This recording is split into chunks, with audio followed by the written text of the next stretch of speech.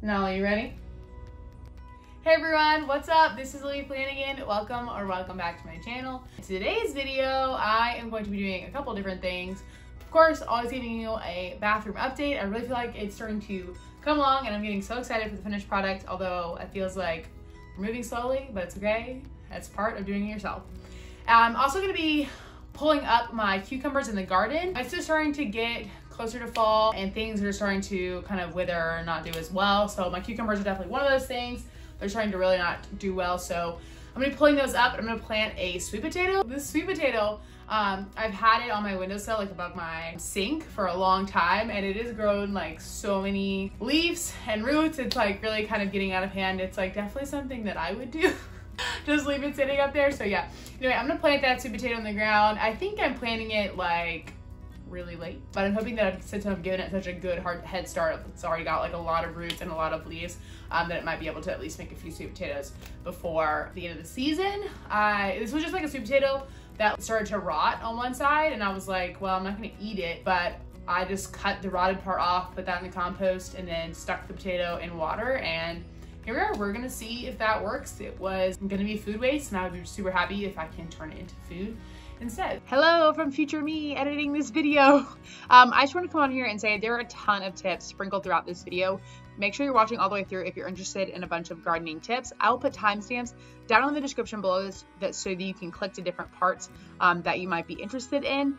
And a big part of this is transitioning from a summer to fall garden. And I'm using succession planting here, which I'll talk about later in the video. So if you're interested in those topics, make sure to check them out down in the description bar below. Or if you just want a bunch of different gardening tips, watch all the way through. And subscribe, because next week's video is going to be one that a lot of people have asked about, is how to start a container garden for the fall. So enjoy the rest of the video. All right, so I'm gonna start off with the bathroom updates.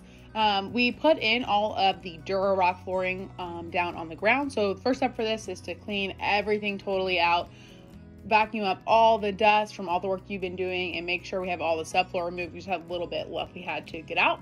And then we measured the piece, cut it, put it in, and then after you put those in, you're gonna wanna screw it down into the subfloor that you see Evan doing there.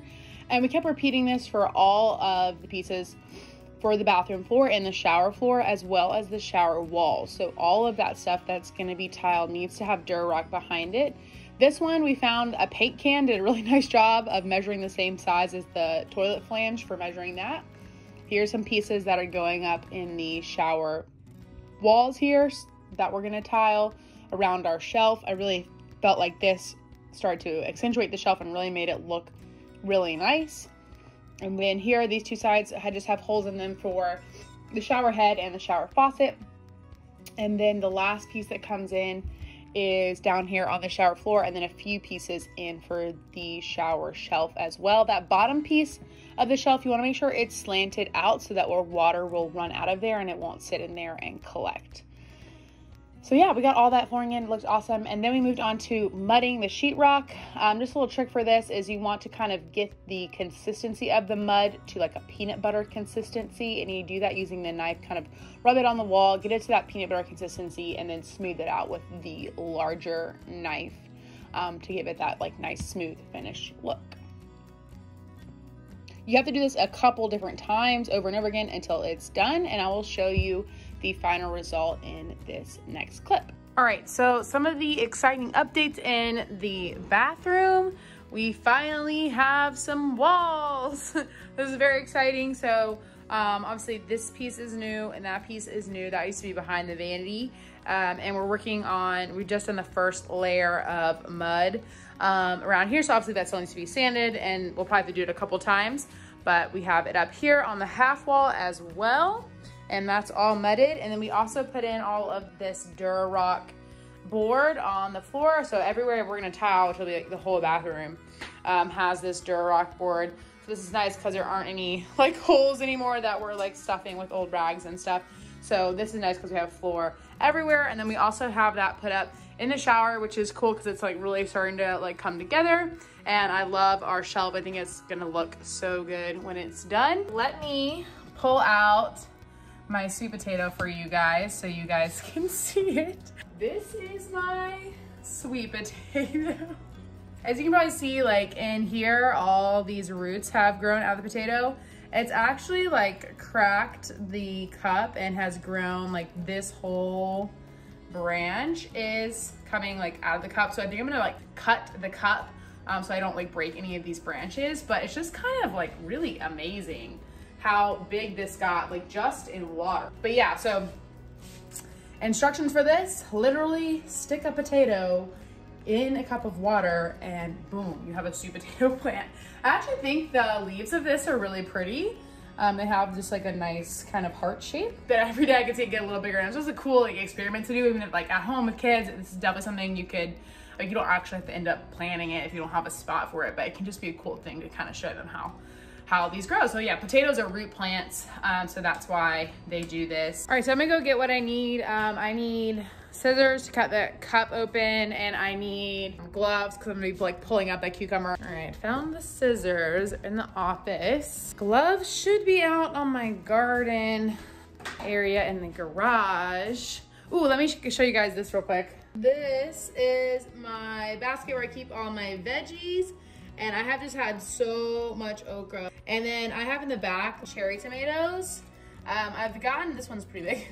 I've gotten way more cherry tomatoes than I've gotten like full-size tomatoes. I'm not really sure why that is. I will say I have not been great about pruning tomatoes, like how you're supposed to pick off the suckers and stuff. I'm gonna try and be better about that next year. But you know, can't do everything at one time. All right, got the gloves, got the scissors. Let's head out there. You can see right here, these cucumbers are really starting to wilt. And I'm not getting a lot of cucumbers anymore. You can tell on here, they're not doing well. But the okra is doing great. And my tomatoes are huge. Ooh, I think there should be a tomato that's ripe. I can pick it with you guys. Yeah, right there. Looks good. Let's see. Yep. Yum. So excited. I got my watermelon vines doing pretty good. I got one baby watermelon right there. I have a couple cantaloupes in here that are doing pretty good. Some of them are, you know, some of the leaves are starting to get a little yellow, starting to get a little powdery mildew on them. But I mean, it's just getting towards the end of the season. This kind of thing's gonna happen. Let me see if I can show you this cantaloupe down in there. So yeah, I've got a couple good melons growing. This watermelon right here has a bad case of blossom end rot. That's when like this end of the, you know, the opposite end of the stem where the blossom used to be starts to rot, and that is from inconsistent watering. We've been getting kind of random rain, I would say. So that's the way that is. Some of my baby plants that I planted are popping up, like this pumpkin right here is doing pretty good. Over here I have some acorn squash that's doing, like this one right here is doing pretty good. And then I planted some beets and carrots into the ground, but so far that's being pretty slow to pop up. So we'll have to see how that, if that makes it. My flowers are kind of on their way out. There's still some pretty ones. We got a bee right there. We definitely are still helping out our pollinators. So with okra, you want to pick them when they're about like this big, I would say. When they get bigger than that, they get really like that slimy kind of taste that I don't like with okra. I don't think a lot of people do. Hi, Nala. This is all just from that side. There's 3 plants. A few plants on that side. Some of them are getting a little wonky, like that one. I gotta tell you what, I don't usually have gloves because I just come out here like literally in my pajamas in the morning and do this. But it is nice to have gloves on because okra are a little prickly. Like this one, I let this one get too big, but I'll still eat it. Today we got this one big tomato. Don't have to worry about this cracking. That's just like if you get a lot of rain, they'll crack from so much water. And all of this okra. I'm gonna go post this on my Instagram stories. If you're not following me, make sure to go follow me on Instagram. The link is down in the description. That's where I post every day what I'm picking in the morning. So it's a cool way that you can stay connected to what's going on in the garden. This is part of the problem I'm having with my cucumbers is I have a little infestation of these bugs. They're babies, which you can maybe see like over here, have a red body. There's some more over there. So I'm gonna pick these, I'm gonna carry them over to there's a lot down there too. I'm gonna carry this over to the chickens and maybe they'll like to eat them. We'll have to see. I'm looking at one. They have a bright red coloring. I wonder if that's like a protection, so birds will be afraid to eat them. Luann's getting out the cucumber there. Yeah, Roxanne just watched one like walk off here and One interested. But you see how much bigger they've gotten. I just was looking back at the old video of when we first got them, and I'll link that, like, you know, right up here. It was crazy. They're so much bigger now. Like, I didn't realize, of course. And like, yeah, Luann's tail is all white now. It used to have that purple antibiotic spray on it and stuff. Now it's all good and healthy. All right, so here I am just pulling out these old cucumber plants, and this is a basic principle of succession planting, which when I first was reading about this, it sounded super complicated, but it's actually pretty simple. All it means is you don't have to pull everything out at one time. Just pull out the things that aren't starting to do well and replace them with something that will do well. So right now you can pull out some summer crops that aren't doing well and start to replace them with fall crops. You don't have to do it all at one time. Actually, this makes it a lot easier to manage, and it's going to increase your yield. So everything that I showed you in the previous clips that's still doing well, the okra, the melons, some of the flowers, the tomatoes, I'm just going to leave those until they stop producing, and then I'll pull them out. You helping mommy in the garden, Nala? You're doing a good job. All right, so I just grabbed all of these off there. There were 5 more. I don't know that I'll keep any of these. I'll probably give these to the chickens as well. One big pile right there, and another one over there by Nala.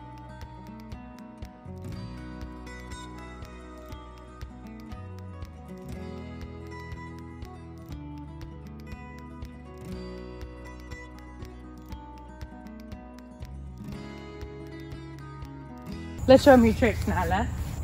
Sit, sit, trick, paw. Sit pretty, sit pretty, sit pretty. Good girl. Not big on that today. It's fine. All right, so I got this area pretty much cleaned out how I want it. I'm gonna add in my sweet potato now. I think I'm actually gonna add it in over on that back corner there, like over here, because it'll get some shade, which it's really hot right now, so I think that would be good for that, actually. All right, so I'm in this little corner of this bed. So I'm gonna plant my my sweet potato right here. First, I'm gonna cut this cup off. All right, and it's out. It's kind of crazy how these roots have formed. I'm just gonna kind of, you know, try and loosen them up a little bit. They look super healthy, nice and white color, which is what you want to see in your roots. And yeah, so that all looks good. This underside is where I cut off that rotten end. That's what's going to be going into the ground, so I'm not too worried about it being rotten. There we go. I have all my roots loosened up, and I'm going to plant this in. I'm just going to dig a hole big enough. So I'm not going to till anything up because I want to leave my good microbiome in my soil growing. That's like your good, helpful bacteria that help bring oxygen to your root system. And those are really important. So I'm just digging a hole big enough for my potato to sit in here. And I think that ought to do. I'm gonna kind of hold it where I want it and then fill in here.